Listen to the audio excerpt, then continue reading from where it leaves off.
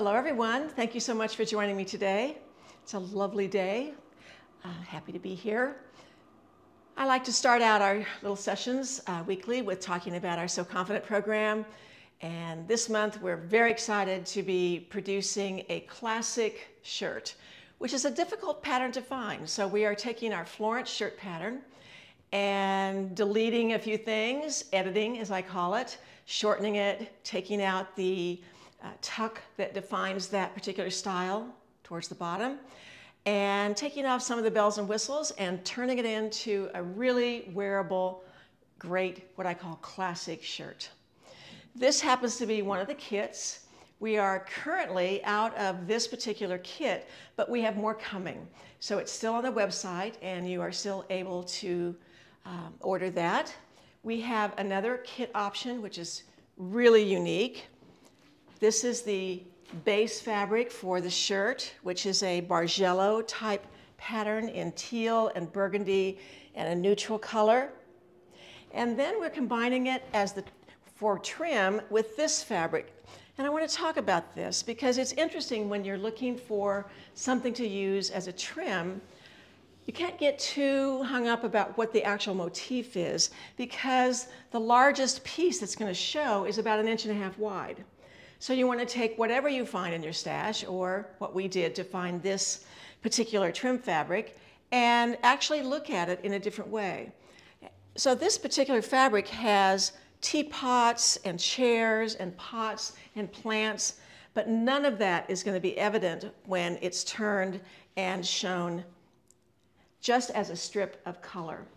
So, see if I can do this. This is kind of what that will look like as the front band, the undercuff, under collar, stand, what else? I guess that's it. So check that out because that particular kit is on our website. We have somewhat limited numbers of those, but as I said, we are getting more of this kit. It's going to be 3 weeks or so, so you have to be patient if you really, really want that kit. And the other kit that we first introduced, which is a white background with small Asian motifs, that is sold out and we are not getting more of that one. So join us for the monthly online class, order a kit, and get ready to make a classic shirt. We are still promoting our Cleveland Knit Workshop, November 7th through 11th in Cleveland, Ohio. And it's a knit workshop. We're working on the fitting and production of ETs and helix pants, but we're also opening it up to making other things in knits if you choose to do that, including maybe what I'm going to talk about later today. So be sure and check that out. I think we have a couple of spaces left, and we'd love to see you there in Cleveland. We also have our Alabama Chanin event happening in October 12th. Natalie Chanin of Alabama Chanin is coming to Topeka. We have a wonderful trunk show, interview, talk event with her at our local Cyrus Hotel here. It's going to be a nice party with good food and something to drink, and then you get to listen to Natalie Chanin for the evening. She's doing a workshop the next day. That happens to be full, but you're welcome to, I'm sure, be on a wait list. That is, you sign up for that through Alabama Chanin, but you sign up for the trunk show evening event through us on our website. And we'd love to see you there. We don't really have a limit on how many people can come. We are renting a nice big room at the Cyrus Hotel, so we have plenty of room for anyone who wants to come. Last time on this session, I think someone asked about this particular block printed fabric, which we were using for the Riviera kits in August. I always get my months mixed up. So we don't have full 4-panel motifs, but we do have a lot of cuts. And the cuts include, they're everywhere from 3.5 yards. It's a good amount of yardage. And you're going to be able to use this pretty much in the same way. It's just a slightly different configuration of order of motifs, or maybe one of the motifs is a little bit shorter than another one, but very usable, and so you want to look for that under cuts because we have really quite a few of them. This one, for example, is missing part of one of the 4 motifs. So I wanted to announce that since there had been a question about that last time. So today we're going to talk about knits, and it's one of my favorite subjects, as was proven to myself when I wrote the book called Sewing Knits from Fit to Finish. This is a pretty comprehensive book. If you don't own it, of course, I'd love for you to buy it. If you buy it from the Sewing Workshop, I will sign it for you personally. I know it is available on Amazon and other places as well. But this goes into depth of all about knits, the characteristics of the different knits. I've talked about this before, but back when I owned a retail fabric store called Threadwear, we didn't sell many knits. In fact, we had one at one point, and it was an interlock, and it was red, and that's all we had. And we weren't really talking about knits 40 years ago as much as we are talking about knits now. Everything has changed, and the technology of making knits has really exploded. So this goes into the difference between jerseys and interlocks and double knits and ITYs and what that means and how different they are to sew. And you get into the fitting, the basic fitting of how to add bust fullness without a dart, for example, on knits, other methods of fitting knit clothing, and then all the special techniques that I know about how to tackle knits if you are afraid of them. It's funny, I was intimidated by knits because I grew up sewing on wovens, and I know there are a lot of people who still sew only wovens. On the other hand, there are people who have never sewn anything but a knit and are a little bit intimidated by sewing silk. So everybody has their own little kind of factor of what they like to sew. But this hopefully will take the mystery out of sewing knits. And it's quite a nice book. The retail on it is $27.99. And I don't know what, yes, $27.99. So, but one of my favorite patterns is the olive top. And the pattern actually includes an Alex top and an olive top, 2 completely different patterns. So let me show you what they look like in the pattern. This is the olive top, and you can see that it has a nice scoop to the neckline. It has some diagonal seaming. It's asymmetric along the hem. A fairly narrow sleeve, but long. And one of its fun features is an exposed zipper. Now this is really fun because it doesn't do anything except it's a detail. You don't have to open it to get the garment on. It's just something that is kind of fun. So you can use a regular zipper, or if you have something that's decorative, it's time to use it. Or if you don't like the look of a regular exposed tape on a regular zipper, maybe add a strip of fabric, selvage, or ribbon. That could be kind of fun too. A little strip of grosgrain ribbon is fun.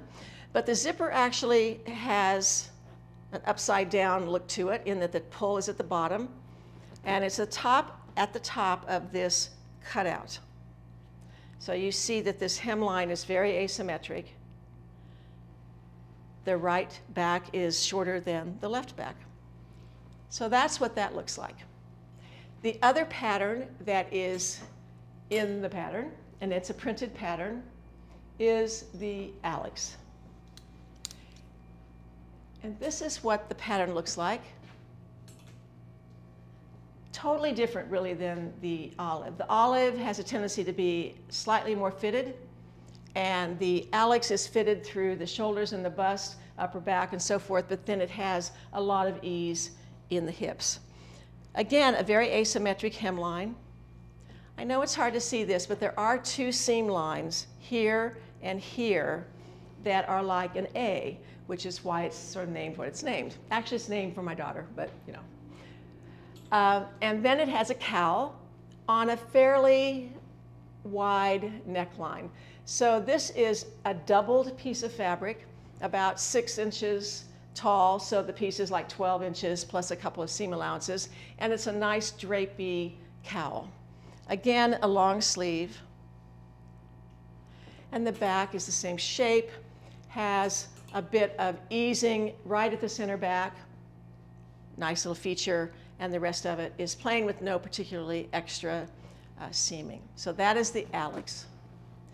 Well, both of these, in my opinion, with the long sleeves and so on, feel a bit wintry. And so to wear these kinds of garments in maybe 3 seasons instead of 4, at least where I live, I want to do some things to it. I also don't always feel like putting in a zipper in the back of the Olive. I don't always have the right kind of zipper. I don't feel like going out and trying to find the right kind of zipper, so I maybe like to eliminate it. So what I've done is take the Olive and I have it both on and on the dress form. And I've changed the neckline. This neckline is not a neckline that I personally really care for. It's a little bit too open for me. I don't have the greatest looking skin there, and I need to close that up. And I like to wear a piece of jewelry with it to enhance the neckline. So the neckline that I like, rather than this, is the neckline from the swing tee. It's not like the ET, which is very tall and really kind of hugs the neck. This is a little bit more open, but not as dramatic as this. So I have transposed this neckline of the swing tee onto this. Are we showing the slide? Let's show that. There we go, there's the front. Okay, so on the front, you would start with the front. And the way you do this is you find the center front. And for both garments, that's on the fold. So you would line up the center front and line up the shoulder seam. And then you would simply trace the swing tee neckline onto the Olive. And you know, you can do any neckline that you want. If you have a favorite neckline on a t-shirt that you like and already make a million times, do that one. But I just happen to personally like the swing tee. But that's how you do that, is to line up the center front and then just simply trace the new shape. Now you do need to do it on the front and the back so it connects. In this case, that closes it up a little bit at the shoulder seam, and it definitely raises it in the center front. Now, that does change the calculation on the neck binding, and we're going to talk about that in a minute, not right at this moment, but it does change that. So of course the neck binding that comes with the Olive does need to be recalculated and a different one put on. If you have the swing tee, and if you are tracing the swing tee, then of course you have that neck binding piece as well that's included with the swing tee. So the sleeve of the Olive, if you want the long sleeve, it does come with this nice little cut-in vent. But for a shorter sleeve, I just want to literally cut it off. There's no widening, no narrowing, just cutting it off. So this is 12 inches. And then whatever the hem allowance is at the bottom, which I think is 3/4 of an inch, maybe it's 5/8, I'm not really sure. Let's see what it is. I'll say 5/8. You would measure from the dot at the top down the center of the sleeve, and that would be 12 inches. And then you would add a 5/8 inch hem allowance to the bottom. You would fold the pattern piece along the finished 12 inches so that you can cut the profile of each seam of the sleeve to get that little flare at the bottom so that the hem really fits nicely. But I like the length of this. It's not interfering with the bending of my elbow. Of course, you can go any length that you want. 3/4, right below the elbow, short sleeve. It could even be sleeveless.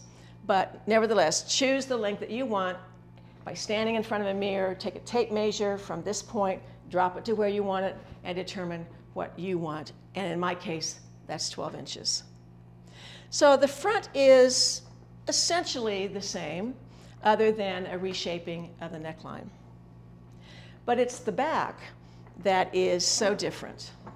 Whereas in the back of this, we have the exposed zipper and this cutout, and that is all gone from this. No seam, no zipper, no cutout. So here's what you do.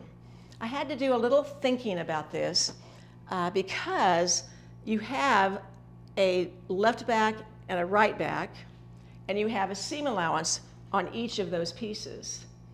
And the way that the zipper is installed, because it's on the outside of the garment, it's not really inserted in a seam, there's a little different calculation of what is the center of that seam. So we determined that it was 3/8 of an inch. So if you drew a line 3/8 of an inch from each seam allowance of both the left and the right, and then overlap the two pattern pieces on that 3/8 inch line, you would be where you need to be for the fit of the garment. Then that cutout. What do you do with that? Now, of course, you could leave it if you want, but I like the idea of just connecting the hem and still keeping it asymmetric. So you take something like a hip curve, what's the name of the other curve we have? Variform? Variform curve, something like that, some kind of a curved ruler, and just simply gently connect the two hems. So the left hem is going to be a little bit shorter, the right hem might be a little bit longer right at that opening. But whatever shape you come up with is going to be fine.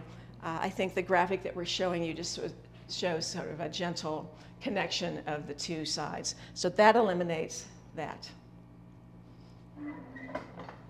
So simplifies it, makes it shorter, easier to make, and it gives you that variation so that you can use the same pattern many more times than just once. It doesn't have those signature details in the back that really say to somebody, boy, she's worn that about 5 times, and they might be 5 different ones, but by the time you turn it into this, you have this interesting seam line here on the left-hand side, and a little bit of a diagonal on the other side as well. So that is the new olive. And this is the old olive. Now you can do a similar thing on the Alex, even though it doesn't have a cutout. You may want a different neckline.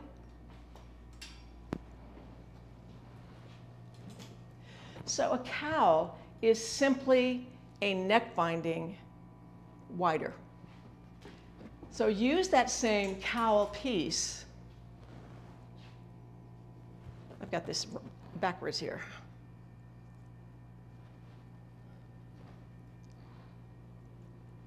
Okay. And so this is basically the shape of the neckline. Nothing's been done to the shape of the neckline. It's not narrower, it's not shorter, it's nothing. It's the same. It just doesn't have the cowl put on it, but the cowl piece was cut down to 2 1/4 inches wide. So if you think about how that is calculated, you have a 1/2 inch showing. That's about standard. A 1/2 inch on the back side, and 2 seam allowances. And I think that is 2 1/4 inches. We'll see. I think it is. So you just take that cowl piece and cut it shorter, and you apply it like a regular neck binding. But you still have the A, you still have the shape, and again, a shorter sleeve, doing the same method that you just learned with the olive top. I don't know what the length of this is. It looks more like 10 inches or something like that, but whatever length is right for you is good. All right. So I want to talk about you look like you're going to say something. No? Okay. I want to talk about some of the notes that I've made that are just really the most important things about sewing with knits. I mean, the list is really very long, as you can tell from, you can write a whole book on how to sew knits. But for those of you who just want that quick approach to sewing knits, here are the things that, in my mind, are the most important things.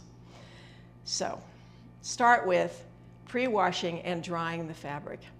Every knit is so different, whether it's cotton or viscose or ITYs, which are polyester generally, silk knits, wool knits, whatever, they all shrink differently. And so you want to, for sure, pre-wash a small sample of 4 inches or 6 inches or something like that and see what happens, whether it shrinks lengthwise, crosswise, both, whatever, and how much. But you're going to pre-wash this fabric and you're going to dry it, and you're not going to baby it either. Now, you might be babying the finished garment a little bit later in cold water, and maybe you don't dry it, but the very first time you're going to do the most extreme thing to it to get as much of the shrinkage out of it as possible, because there's nothing worse, as you know, than spending time on making a garment. You wash it once. Well, that was fun to make and fun to wear that one time. So do that. You have to cut single layer. And it's so interesting when people come to Sew Kansas, which by the way is starting this evening. I watch people fuss and fuss and fuss about folding the fabric, trying to get the edges lined up and so forth. Well, it's impossible, and it takes more time to do that than to simply lay the fabric out single layer and just flip the pattern pieces or make a second pattern piece or whatever it takes. That's going to be actually quicker in the long run. But the nice thing about that is you can get a little closer to straight of grain than trying to do it double layer. With most knits, you're going to see a little bit of a vertical rib or some sort of indicator of grain. And I like to take a piece of chalk, like a chalkener, and here and there throughout the width of the fabric, I like to just draw a chalk line to indicate what I think is the straight of grain. You're never going to be perfect on a knit. I think you have to accept that fact, but you for sure are not going to be even close if you try to cut something single layer. The other thing about cutting single layer, as you see, I have a lot of prints in the background, and sometimes you have motifs that just need to be worked with. This is an example. When I was cutting this fabric, I wanted the concentration of the motif to be along the bottom. I liked a little bit of this motif on one sleeve. So I thought about where I placed the fabric. And I think for a lot of knits that's important, a lot of fabrics actually. But you can do that in single layer. It's very difficult to do with double layer. I have a machine that has a built-in even feed foot. I actually use that all the time, and if I'm having trouble with some of these lighter weight tissue weight knits, then I will install a separate walking foot. I don't do that as often as I used to because my particular machine now seems to be pretty good with sewing knits, but I've also purchased a 5mm wide throat plate, and that's made all the difference in the world. If you have a machine that embroiders, does some fancy stitches, you're going to have an opening that is 9mm, and that is so wide that generally your fabric's going to get sucked down into the the throat plate, and you're going to be digging that out, and there is nothing more frustrating. I also will start my seams maybe with a little piece of paper underneath between the work and the throat plate so that I can get started. Otherwise, you're going to get some of the fabric kind of balled up at the end, and then you have these lumps that are no fun to deal with. So just a little piece of scrap tissue paper, then you just start right in and you get to sewing right away. I think there are two things that are sort of make or break to me on sewing knits, and the first is the neck binding. I don't think it matters how long you've been sewing, but it's really easy to get it wrong on a neck binding. So we're going to start first by talking about the ratio of a neck binding. So we're going to show you the ratio here, and maybe you can take even a screenshot or something of it. This particular document is in the Sewing Knits from Fit to Finish book. It's in a tutorial, which is Sewing Fashion Knits. It's in any knit tutorial that we've ever done has this. And of course, our particular neck bindings in our patterns are calculated in this way. But you always want the neck binding to be smaller than the neck opening. And 7/8 is the ratio that we use. So if you are using one of our patterns, just use the piece that we have for you. But if you are changing the shape of the neckline, using another brand, whatever, you're going to have to calculate your own neck binding. So you need to measure the circumference of the neck opening, and you want to do that on the seam line. And some seam lines are 5/8 of an inch, some are 3/8 of an inch. You need to pay attention to that. And I use that curve runner, which I don't have in my hand right this moment, to actually measure the total finished circumference. So let's say that is 24 inches. You divide that by 8, come up with 3 inches. You subtract the 3 inches from the 24 inches, and you come up with a length of 21 inches. You can do the same thing by calculating that times 0.875. Both ways get you the same number, which is 21 inches. So I know that 21 inches for that particular circumference, 24 inches, is going to be my length. I do not add seam allowances to this number. That's always a question that I get. But I sew only a 1/4 inch seam allowance. So it's like it's pre-trimmed. So when it's going to go on the neckline, it's going to be actually a 1/2 inch smaller than 21 inches. It'll be about 20.5 inches. Well, Alex Woodbury just showed up, I think. Yeah, in from Cleveland. So do not add, I'm glad she's here because she has on a neck binding that she made. And I'm going to show you another one that she made. So now I've lost my train of thought. I'm so happy to see her. Hello, everyone. I'm mic'd. All right. By the time that neck binding is folded in half with the wrong sides together, and I actually use a piece of fusee web, our famous fusee web, cut in half, and I fuse the raw edges of that strip binding together. That is so, so, so important when you are using a jersey which curls. Some are so curly that you can't control it, and they end up being like a little tube. So you press it flat, you put the fusee web in there, and then you have something that you can manage when you end up sewing that in the round and putting it on the garment.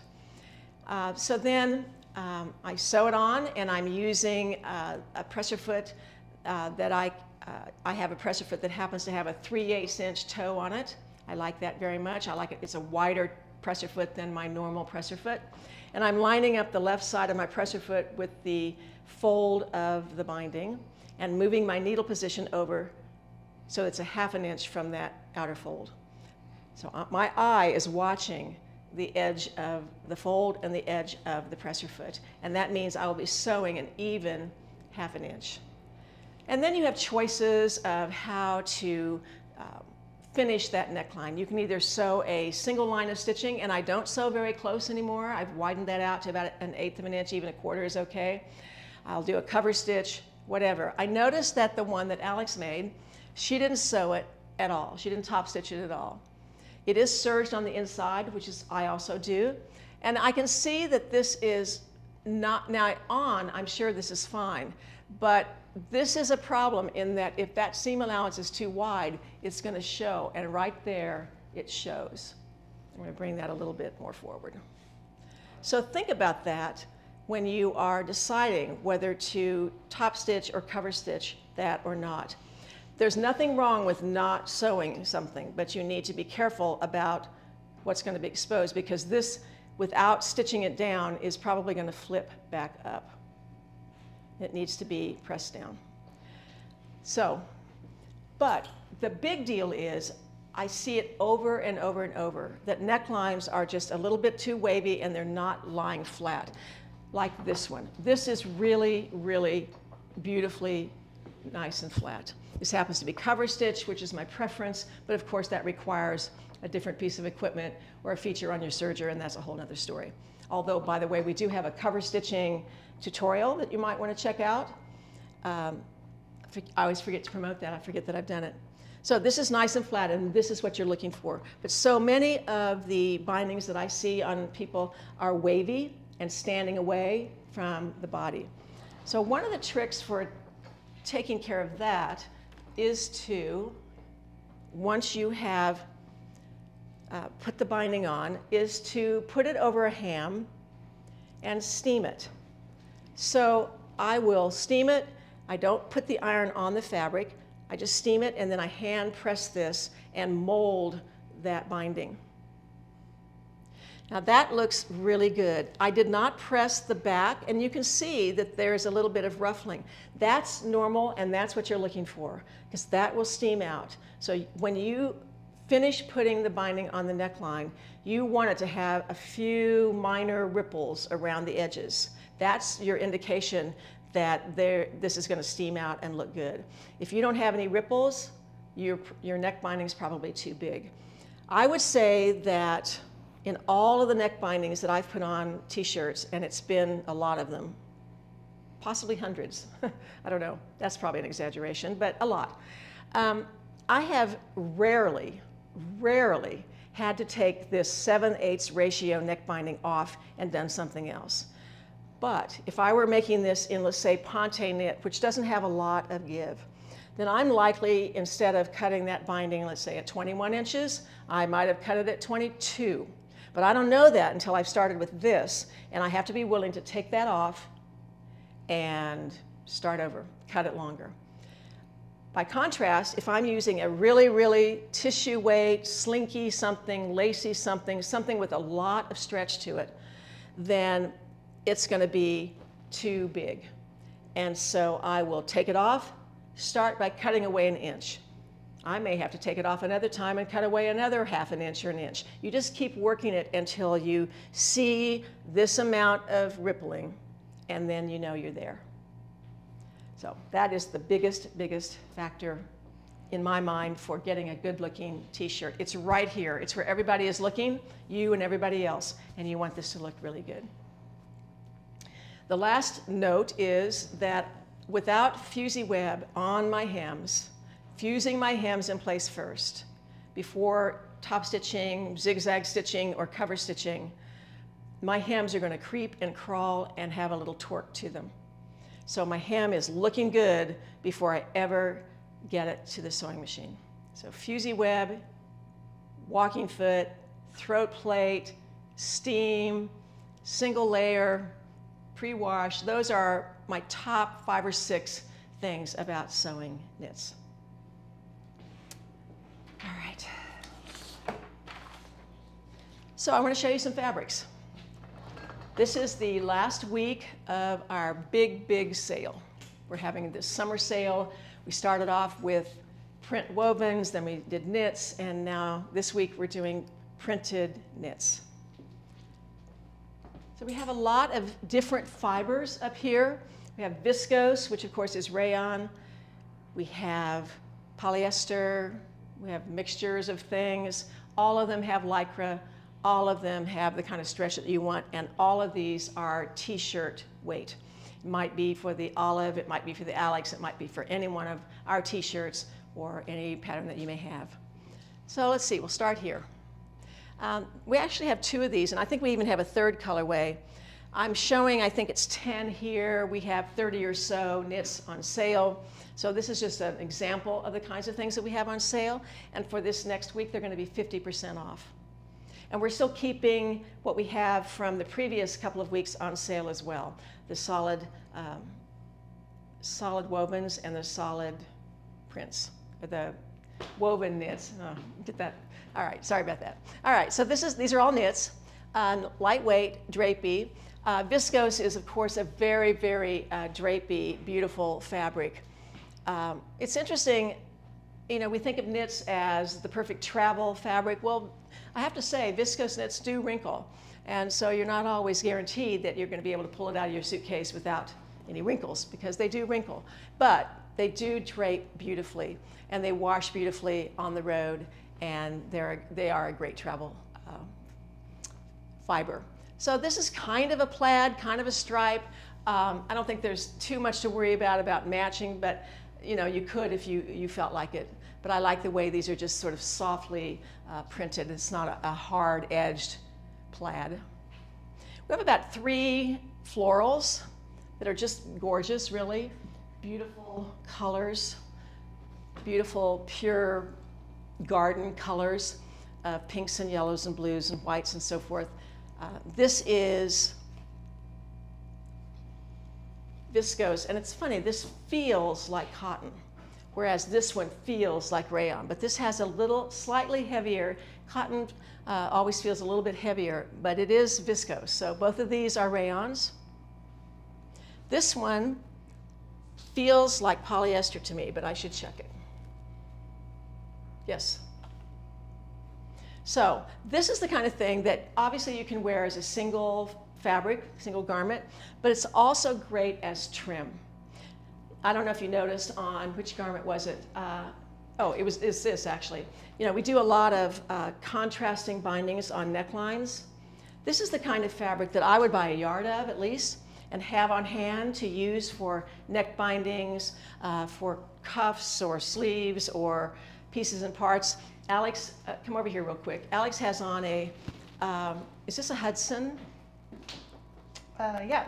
It's a Hudson, so she's used a print knit for the body of it, and then 2 contrasting stripes for the sleeves. Well, this is the kind of fabric. Oh yeah, different, yeah, well that's cool. I've forgotten about that. Yeah, that's really cute. So, you know, you could use these florals, any of these florals, and combine them, or you can combine, you know, the paisley with the floral, and then this could be your sleeves. So, to me, this is that kind of fabric that can mix with a lot of things. Anytime you mix black and white with anything, it just gives it a pop. I've learned that in interior design, actually. No matter what color scheme you're doing in your house, if you add black and white, it gives it a snap. I have bright green chairs and bright pink chairs in my house with a black and white ottoman. That's right. You had a good interior designer. I did. Okay, well, welcome. Thank you. All right, so this is the other color, another color of this soft plaid. I don't know why I'm calling it a plaid. What do you call this? Is there a word for this? Kind of a checkerboard. It's more like a checkerboard, isn't it? Yes. Yeah. It's a beautiful blue, beautiful magenta. Both of these you can wear with black. You can wear with this. Yeah. And then this floral, very bright. This one is, I would say, this is viscose. This is, I can actually see my ring through here. So there, it's not really sheer, but it's definitely a little sheerer than some of the others. So it's a different weight. Those look really good together. So that would be a nice combination. Yeah, I think somehow that side of both sides actually came together really well. Yeah. In what you could pair, I thought. Right. Erin put the wall together and did a good job of combining things. It's funny, if you were to look at fabrics on a shelf, you don't look at them in the same way as when they're hung up. And that's what you should be doing that with your stash, actually. Getting them out, maybe hanging them on hangers, putting them on a rack, putting them on a wall, and really look at them. Or if you're a quilter, you probably have a working wall, you know, hang the fabrics. It's interesting what goes together that you least expected. Now this is a very, very lightweight sweater knit. So this is definitely going to take you into fall. It's polyester and spandex. I love it because it looks like brush strokes, and it looks great with this paisley. This is viscose. This is a tie-dye. We're seeing a lot more tie-dyes than we used to, and this is an interesting texture. It actually has the look of a ponte in its texture, surface texture, but it's not. And it's very drapey. So don't think of it as a ponte, but it's that kind of texture, which I know you can't see on the screen. And this is Ecovera, and Ecovera is rayon that's recycled, it's sustainable, all of that. So it's got that good quality to it. Love it with this. This can take you year round as well. And then another floral. So those are 10 of it's about a third of what we have on sale. And all of those are on the website in the category of sale, so you can check out all the ones that are on sale. 50% off for the week. So, do we have any questions? We do. Is it necessary to do a round back adjustment on a knit fabric? I usually add 1.5 inches on a woven. Yes, I would do it on a knit as well. You're going to get the same drag lines in a knit that you're going to get on a woven, so I think it's a good idea to do it. Does the fusee web inhibit the stretch of the binding? The fusee web is just temporary glue. So it's first of all like a little sheer web, and there's nothing about it that prevents any of the properties of knits. The stitching is going to prevent the stretching more than the fusee web. So don't worry about that. What is the number of the 3/8 inch Bernina foot? Oh, mine is a clear foot, and so I don't know the number, but it's the only clear foot that they have. What stitch length do you use? Well, now that's interesting. I'm glad you asked. When I turn on my Bernina, the 2.5 is the standard stitch length that pops up in the machine. But no matter what I'm sewing, I always change it to a 2.4. Smaller stitch length, I'm going to have fewer problems with puckers, and it's a more quality stitch. A couple of questions about, if you want to show the neck binding Okay. sample there. Can you show the ripple of the band up close? Yeah, I don't know if you can see this. Hold on. Switch my screen. Okay.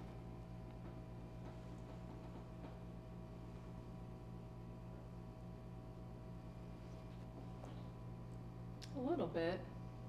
Yeah, it's pretty subtle. Point it out. There's another little section of ripple right there. Okay.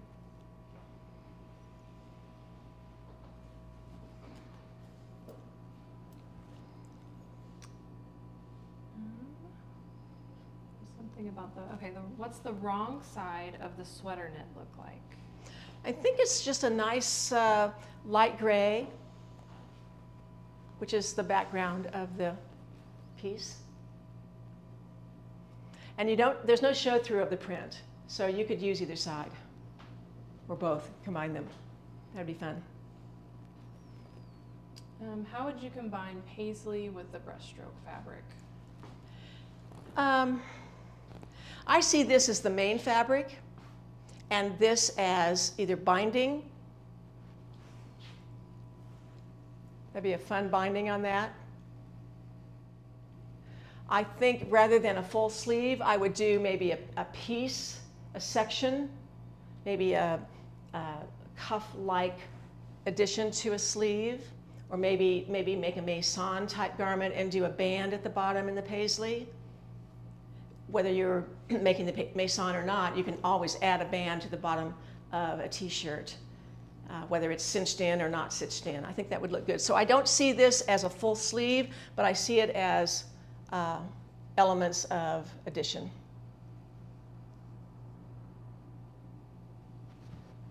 Can you show the underside of the neckband example? Sure. So this is, I've used this as an example for a few, we'll show it over here because I've used the black. So the black thread is 3 thread serging, and I've cut the seam allowance down to about 3/8 of an inch. Then you're also seeing the cover stitching next to that. So I have a lot of thread in there, but it gives it a nice stable neckline. I know that I should be able to use my cover stitching well enough to cover the raw edge on the inside, but I'm not good enough to do that. So I go ahead and finish the inside of the neckline and cover stitch it as well. I learned that from the Bernina educator, Jamie David, in Kansas City. She taught me that, and I think she's right about that. Just go ahead and finish it and then do whatever trim stitching you're going to do.